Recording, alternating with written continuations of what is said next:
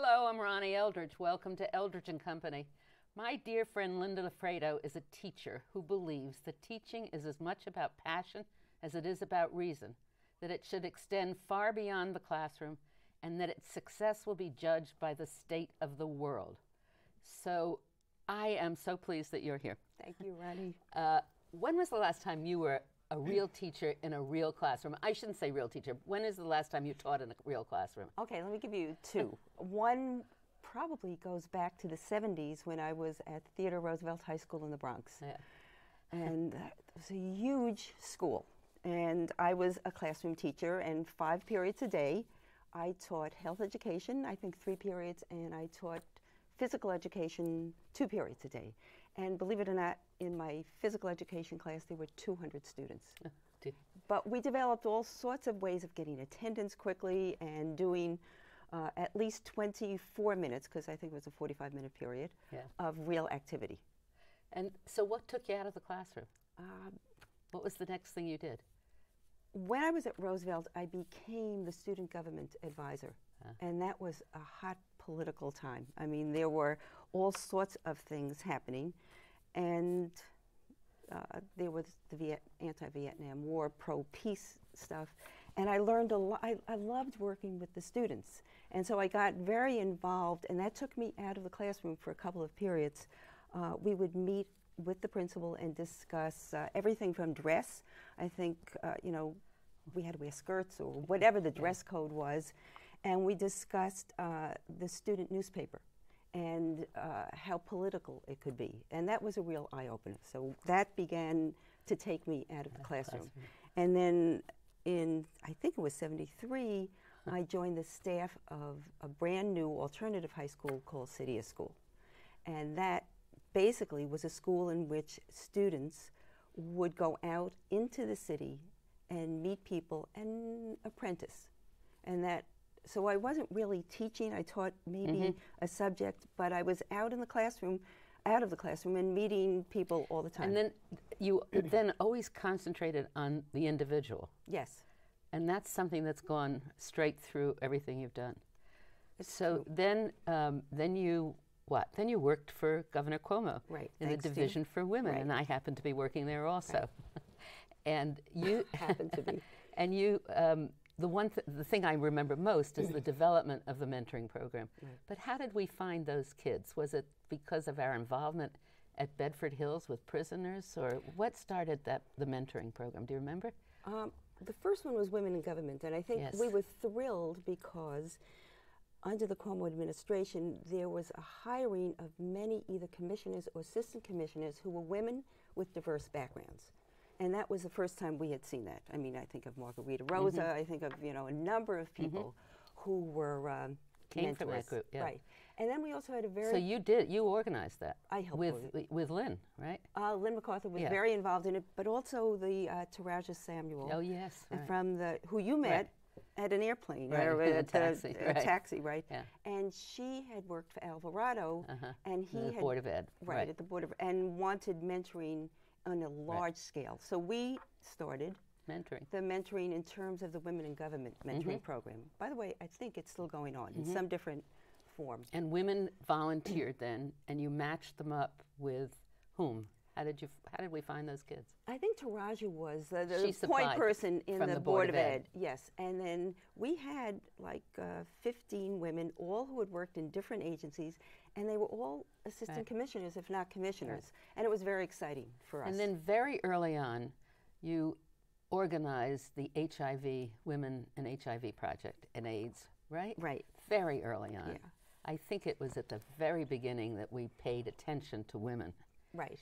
And that was what? That was teaching and nurturing caregivers, right? Yeah. Oh, probably one of my favorite projects. I remember a woman whose name is Eileen Hogan, who was the chaplain at Rikers. Right. And she called to say, I don't know what's going on, but a number of women have recently died, and they're calling it pneumonia. It doesn't make sense. And there was a terrific advocacy group on the outside. Suki, these are familiar names, Suki Ports, Barbara Turk, I mean, terrific people. And we began to have a big discussion about how come very few people were paying attention to women and AIDS. Not only that women were getting sick, but that women were the principal caregivers. So with Lynn MacArthur, we started a project. Lynn worked for the Division of Alcoholism at that point, in which we would meet once a month and present women's perspectives on HIV/AIDS. And we did a little caregiving because we always told the people who came, who were mostly women, that they didn't have to show up till 10 o'clock, that they should have a little slow morning, they should have breakfast. And then we had very wonderful and exciting presentations, including we had one on the arts. Joya Timpanelli was our resident storyteller. We actually sang during one of the sessions, but we also had very strict didactic presentations. But it was eclectic and nurturing and wonderful. Well, it was also a very emotional profession, or whatever you want to call it, right? It was great stress on it. So I always looked upon it as it wasn't a consciousness-raising group, but it was a group of sisterhood. Right. And really strengthening the people who then had to go back out and either battle for attention or funds or whatever it was. Well, two things happened. One, you make me think, is that the women themselves, who were the direct caregivers, either they were in the hospitals, were seeing terrible neglect, death. Remember, the stigma of AIDS was really around then. And we also had the women who were left with kids or who were sick themselves, getting them on public assistance or finding ways to take care of them. And we didn't even have places for them to live, did we? No, and grandmothers were suddenly going back, taking care of young children. Yeah. So it was a very difficult time. And now you've just recently picked that up again, because that got sort of, I mean, I'm sure you never left it with your heart, but anyway, you went back to your mentoring. Yes. And which was fascinating to me, but let's do the other part of the HIV/AIDS. Okay. Some of the women you met then were doctors doing the really the leading edge stuff on women and AIDS, right? Up at Columbia Presbyterian. Yes. Well, Columbia, it was a lucky, I met somebody I hadn't seen in 8 years, who had been a very active member of the group Women and AIDS Project, Joyce Hunter, and she told me that the center, the HIV Center, which is now in its 20th year, and I should say under the wonderful direction of Anka Earhart, had recently gotten a MAC AIDS grant to work in South Africa. What's a MAC? What is MAC is the global funding piece of this. And they, working together with UCLA, South Africa, and Columbia, they would identify emerging leaders in ways of helping them think through HIV/AIDS prevention with a gender perspective. Leaders in South Africa. In South Africa. So the first two groups came to Columbia and were here for one group for 8 weeks, the second group for 6 weeks, and got a very wonderful and thorough training. And then they go back, and for the next 10 months, with mentoring help, they implement a very particular program of prevention that they have chosen to do. And it's incredible. Now the cohorts 3 and 4 will have taken place in South Africa. 3 was just completed. 4 will be coming up, I think, in March. And the 8 weeks will take place in South Africa. And then, but you followed 2. Cohort 2? I followed cohort 2, so I'm... South Africa. Well, I actually, cohort 2 was here, and I am, I'm always hesitant, mentoring a woman who is working in South Africa, excuse me, and then cohort 3, I was asked to come and be part of the training for the first 2 weeks, which is forming the group and setting the agenda, and it was wonderful. I had never been to South Africa. Yeah. And you found people very like you. The group is, yes, but just, and especially the people who were selected for this training are full of energy, full of ideas, and know that they have a really uphill battle in terms of confronting this incredible While you worked in the governor's office, you also helped the inmates up at Bedford Hills start an HIV project, right? We were involved. The Division for Women was involved, and yes, and we had a... Bedford Hills is a correctional facility. The maximum security correctional facility, and they did some incredible work in terms of prevention and talking to the women. Remember, many of the inmates were HIV infected because they had been drug users. So there were many of the inmates dying in prison. And so Bedford addressed that issue, and we helped bring the AIDS Institute into doing an incredible program there. So we've got so much to talk about because I want to go back and just talk about topics, but the final project that I want to talk about is mentoring with high school students. Right. And right now, it's the McGraw-Hill Project. Yes. So let's talk about that a little bit. It's really, I love high school students, and we've been very lucky. I have a colleague, Sheila, and we have been, over the last 8 years, McGraw-Hill has supported a mentoring program at the old Morris High School, and then secondly, in the Bronx? Yes, a Bronx High School, and for the last 8 years, they have supported a very good internship program. The kids who participate in the mentoring program are selected to participate in the internship program. They work for 6 weeks at McGraw-Hill sites. In the summer? In the summer. They get paid $9 an hour, which is very terrific nice, and wonderful. And we get the opportunity to work with them once a week and find out how they're doing. How are they thriving in an atmosphere that is totally different than what they really know? I tell them that they get a passport to another country for 6 weeks. So what are they seeing? How are people treating them? How are they treating people? And they do real work for the 6 weeks. So what do they see? Let's talk about it. Interestingly enough, they see a lot of hard work. They see people working in teams. They see people being both informal and formal with each other. Do they have trouble distinguishing between when you're formal and when you're informal? It's a little difficult in the beginning, and I think we try to help them see through that. Sometimes if people are very casual with them, it doesn't mean that they should be casual back. And we try to teach them the difference between people who are friendly and people who are their friends. Because it's the adults at the sites are wonderful, but they have to remain a little formal so the students don't get confused about how informal they could be with the mentors. This kind of mentoring started with the Lower Manhattan. What is that called? The Futures and Options program. Connected to the BID, the Alliance for Downtown New York. Alliance for Downtown New York. Right. And that was, because that's downtown in the financial district, it was decided that there would be good opportunity to find jobs. Yeah, and they were. Barbara Kristen was the director of that program, and because the business community was so involved in the bid, we were able to identify people who took a chance with high school students. So they worked at different organizations and at Century 21, I remember. Right, yes. That kind of thing. Right. So let's talk about now your definition of education. All right, immediately my definition is a passion for something. You want students to have a passion in which they really follow something they love. If students can come out of school and relate to the rest of the world in the most mature and adult way, if they can love learning, and if they could, there's something about just being good people in a very constructive way. I'm not sure that's a definition, but I'll have to come back. But it certainly goes far beyond learning a curriculum in a school. Yeah. And you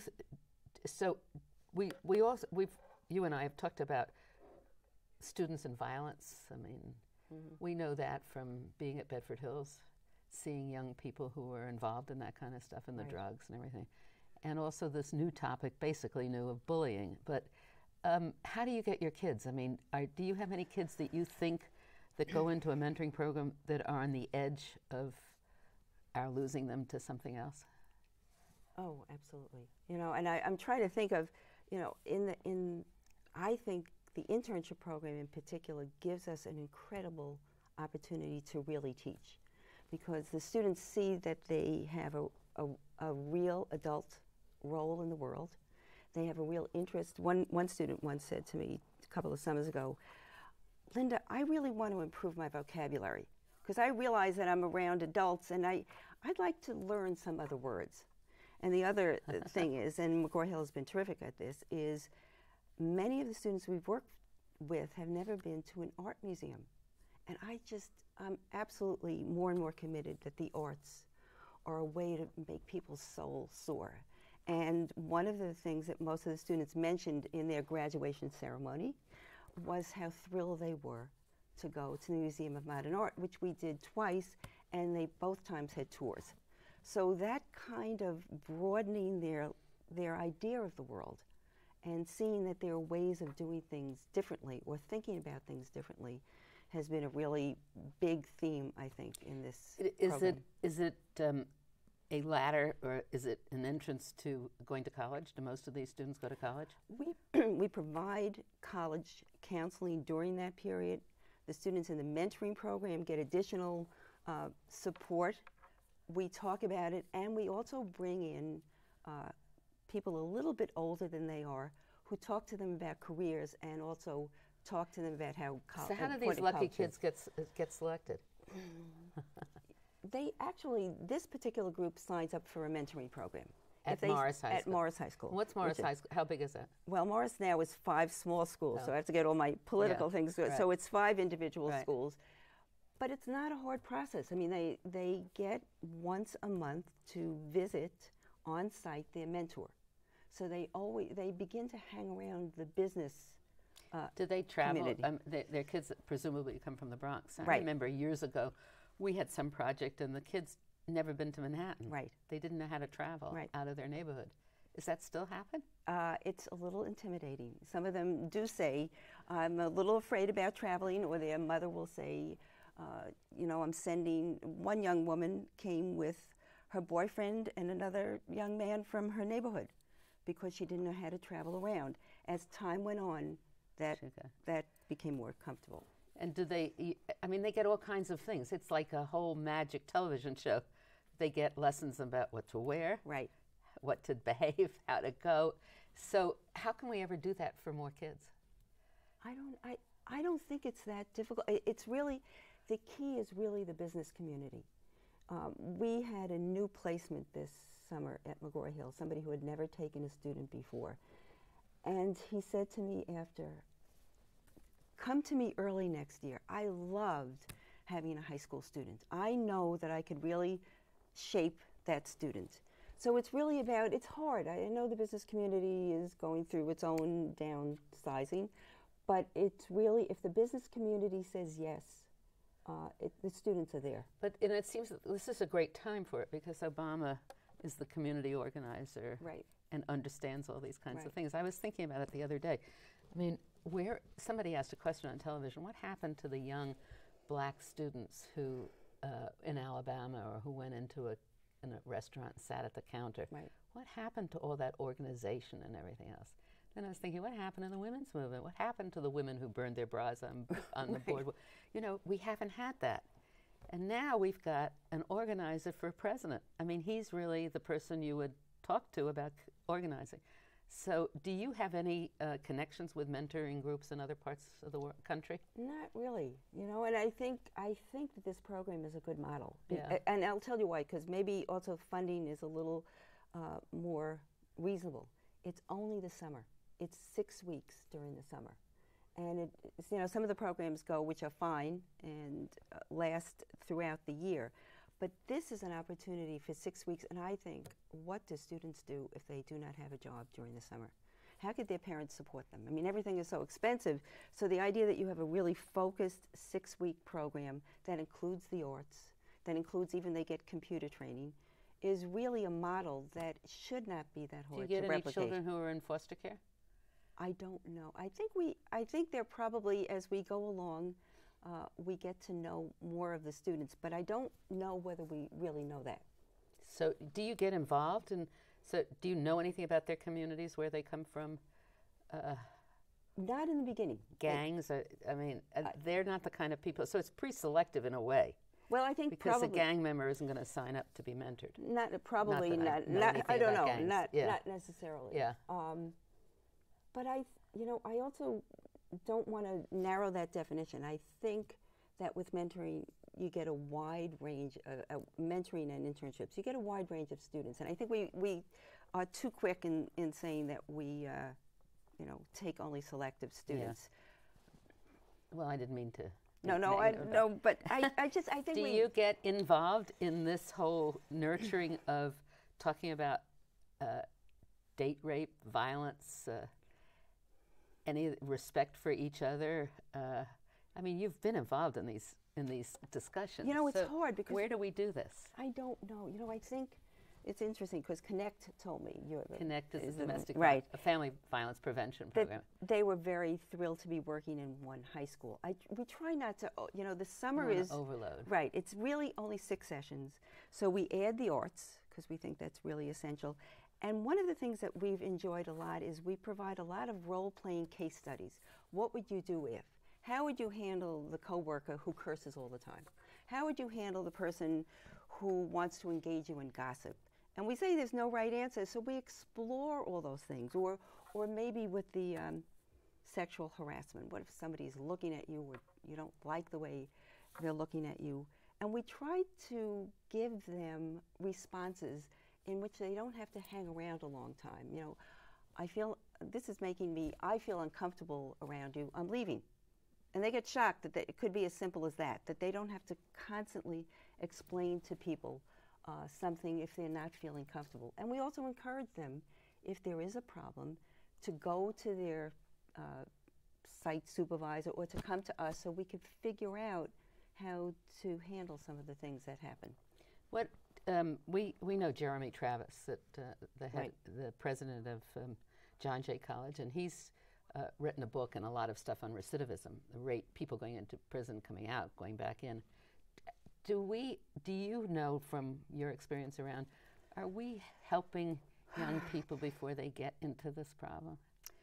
I've always believed that with high school students, once you get into the system, you know that, Ronnie, it's so hard to get out. So we really have to give young people 1 chance, 5 chances, 100 chances not to get into the system. And by the system, we mean the criminal justice. Yes, and it's labor-intensive work, but it's also a labor of love.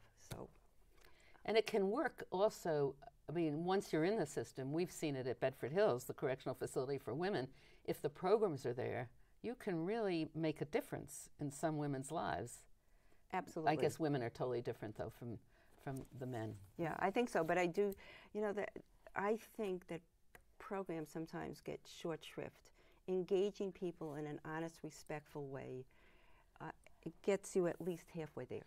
You know, whether it gets you into what we always look at numbers, you know, people don't go back in, all of that. But I think that we do a pretty good job when we just spend time with people, listening to them and caring for them. So you're really an advocate for thinking on a reasonable scale. Yeah. It's not the broad policy. Oh, I can't do it. That's not your role. No. But you're very happy to advise and help people on broad policy. Right. But you want to do that direct, individual kind of thing. Does the educational system in general provide that, do you think?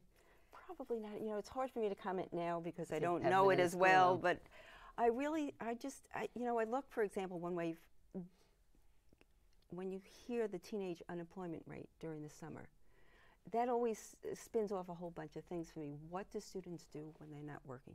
And if they don't have the opportunity to work, that creates lots of problems. So I look at it in small increments, and that would be one place that we can really take a better look at. You've never had a student who's a mother, have you? Probably yes. Not 1 or 2, I think, over the years. And how does that work? It's interesting. It's hard. You know, the schools that provide daycare are terrific, but we did have one student. It was really hard. So we'll change the program. So if you can't do 5 days a week and you could do 3 days a week, we'll do 3 days a week. And I'd like to just keep them engaged and worry less about what the program should look like and see if we could keep some connection with people who may not be able to do as an extensive program as we have. So you're a member of the UFT? Yes, I am. I'm a very happy member. But do you go to meetings or go there to encourage people to do things similar to this? You know, I haven't. I mean, I do, you know, I'm retired now, so it's not quite the same. It doesn't sound like you're totally retired. No, I don't, you know, I don't know how to get back in. Although, go ahead. I think you should. I think you should try to do that. I mean, I think that this concept of mentoring and taking a young kid, how old are they, 15, 16? We had actually 15-years-olds, which is unusual, but it's 15 to 18. They get working to 18. papers at what age? I think they have to be 15. Right. Yeah. And, I'm not and sure. really providing them with a guide into the real world is so important. Yeah, and there are plenty of different ways to do it. You know, you could do that as the mentoring program does at what formerly was Morris High School. They take the students down to the worksite place. You could do a shadow day and just, you know, have somebody say, let's go meet a journalist and interview them. I mean, there's lots of ways, but meeting adults to me is really important for young people to be able to handle adults. But you do more than just meet. I mean, you can go meet a television, go to a studio and see a producer. He'll tell you about his program. But you manage somehow to get underneath that. I want to know why he became a producer, or to talk to the students. Go ahead. But with the students, you'll somehow advise them about what to wear. You'll tell a student when it's inappropriate, right? Yes. And if I'm not the right one, I find somebody who's better than me. But you've taken care of that. Yeah, yes. You help them with their vocabulary. You tell them what they can, what they really should try not to say. You advise them on getting out of situations. So it's more than just visiting professions. Right, it is. It's really getting inside that student, right? Yeah, I want to say also the thing that, and I don't know what time it's, I'm very lucky. I work best as a team. So I have a wonderful colleague, and we could self-criticize. She'll see something that I don't see. The HIV Center is wonderful because there's a team of people. So I always feel that I'm a better team player. So I'm going to encourage, we're finished, but I'm going to encourage you to go out and do a little organizing outside of this immediate connection and get more people to do it. Because I'm convinced if we had more teachers like you, we'd have a better world. Thank you, Linda.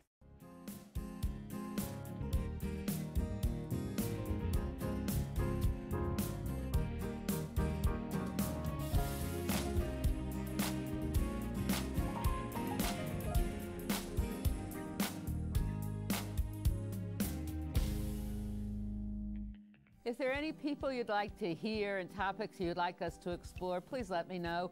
You can write to me at CUNY TV, 365 Fifth Avenue, New York, New York, 10016, or you can go to the website at cuny.tv and click on Contact Us. I look forward to hearing from you.